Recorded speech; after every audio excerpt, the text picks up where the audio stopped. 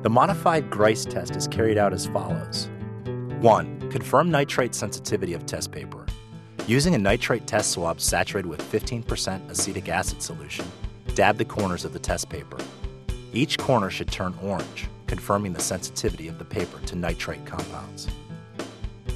2. Mark reference points of evidence on test paper. Place the evidence face down on the emulsion-coated side of the test paper. Using a pencil, index any seams, buttonholes, buttons, rips, pockets, suspected bullet holes, tears, cuts, etc. for reference.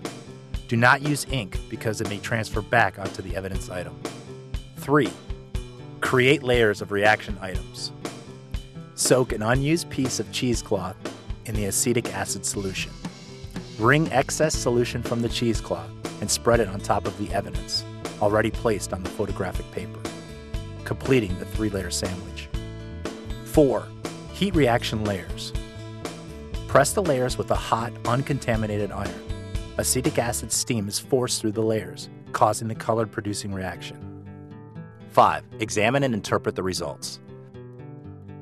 Discard the cheesecloth and separate the evidence item from the test paper. Any orange indications on the paper are a result of the chromophoric reaction chemically specific for the presence of nitrite residues.